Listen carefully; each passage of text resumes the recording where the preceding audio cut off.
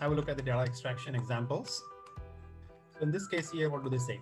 The literature search using the above approach resulted in 125 relevant papers. The primary studies considered are listed alphabetically in table 1.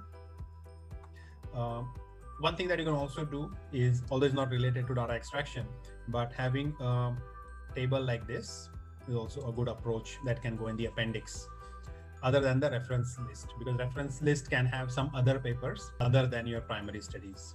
Each paper was read thoroughly by one of the authors to identify the opportunities and impediments of blockchain technology in food industry. In addition, each paper was categorized according to the PPT aspect, as one more author in the team verified these independently. So it's does not give a lot of information in this data extraction description here, but this is something, could be a textual description, and then if there is a table, then you can add that table as well. This is an example from Naveed's paper. In this step, we recorded the information from primary studies. Data extraction form was created to record the relevant data. The information was extracted from each of the primary studies. Context information, how context information is extracted and represented, types of adaptation, types of CAMLA developed. CAMLA is, I think, for context-aware mobile learning applications and so on. So this is their data extraction.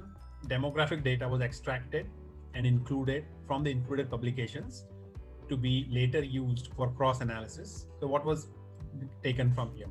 The title, authors, type of outlet, journal or conference, name of the outlet, publication year, full citation, geographic location, where the study was conducted. For some of you, this may be relevant because you are looking at, your research question is looking at studies in different countries. Research methodology, types of participants, number of participants, duration of the study, types of apps or technologies, and so on. So this is all the information that is extracted from each research article. So these are the data items. The following details were used for coding the data in order to answer our research questions. So it does not say which research question was addressed using which data item, but I would suggest that if you can have that explanation in your article, that would make it even more better. The first author performed the first level of data extraction. So this is the next thing that you can cover in this section as well, as who did the data extraction and how was it validated.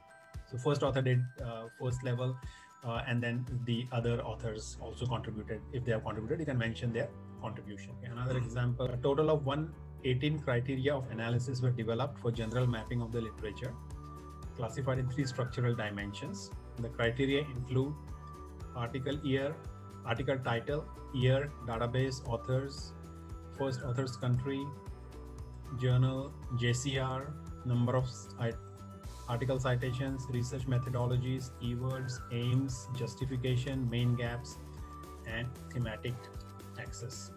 So a lot of these criteria would apply to most of you. So you can see or learn from here. The criteria provided significant insights for identifying the research topics and drive the descriptive and thematic analysis, as well as to understanding the importance and need of research in this area. So this is going into the synthesis part, so I'll skip that. But for data extraction, this is what they covered here.